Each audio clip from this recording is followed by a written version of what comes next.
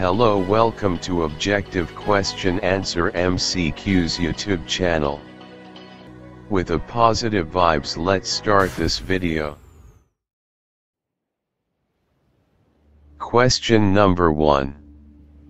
Most of the substances we see around us are: Option A, pure elements.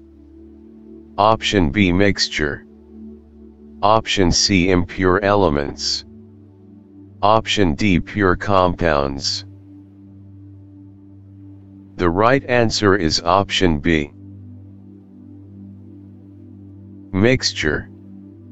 Most of the substances we see around us are mixture. Question number 2.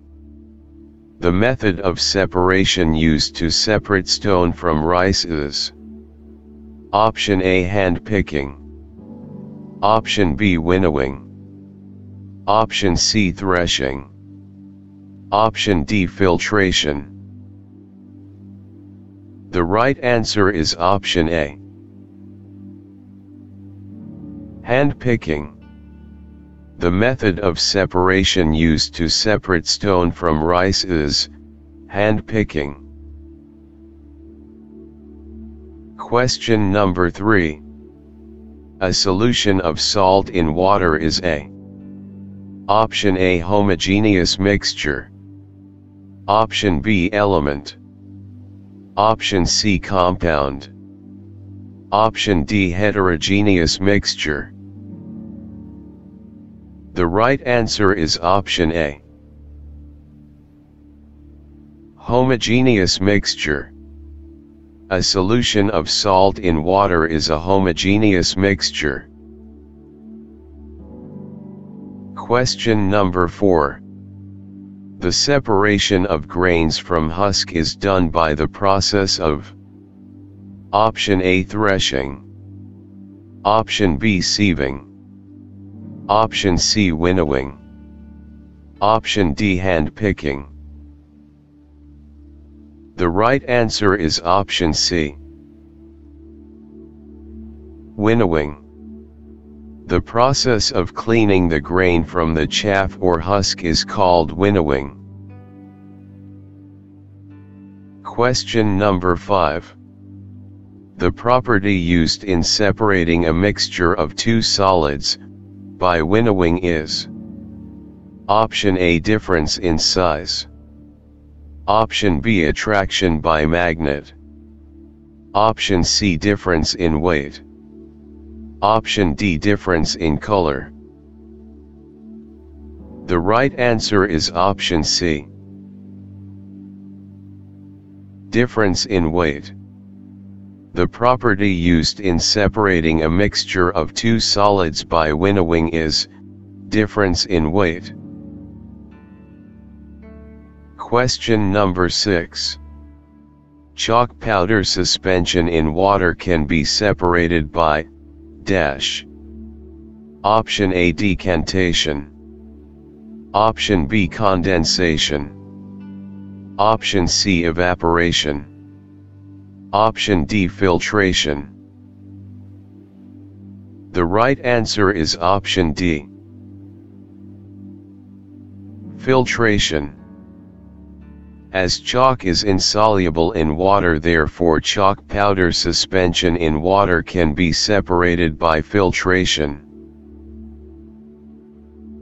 Question number 7. The process of settling down of particles of a solid in a liquid is: Option A, sublimation. Option B, filtration. Option C, decantation. Option D, sedimentation. The right answer is option D. Sedimentation. The process of settling down of particles of a solid in a liquid is sedimentation. Question number 8. A solution of salt is a: Option A, compound. Option B, homogeneous solution. Option C, element. Option D, heterogeneous solution. The right answer is option B, homogeneous solution. A solution of salt and water is a homogeneous solution, as no separate boundary is formed. Question number 9. Which method is used to obtain a pure liquid from a solution? Option A, condensation. Option B, loading. Option C, distillation. Option D, filtration. The right answer is option C, distillation. Distillation is the use to obtain a pure liquid from a solution. Question number 10. The property used to separate components of a mixture by winnowing is based on Option A, attraction by magnet. Option B, difference is color. Option C, difference in size. Option D, difference in weight. The right answer is option D,